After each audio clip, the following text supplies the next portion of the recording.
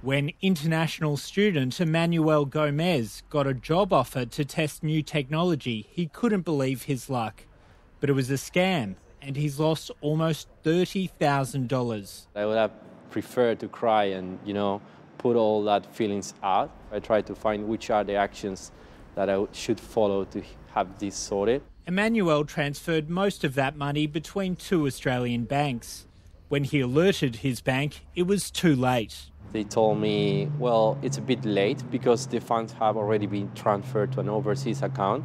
Australian customers of the big four banks lost $500 million to scams last financial year. We're constantly receiving calls from customers who have been scammed, have been on the phone, straight on the phone to their bank when they've realised what's happened, and already it's too late. The banking industry says a new tool will allow banks to share information faster. It won't recover every dollar, but the speed that this new technology allows will see more victims have their money stopped and returned to their accounts.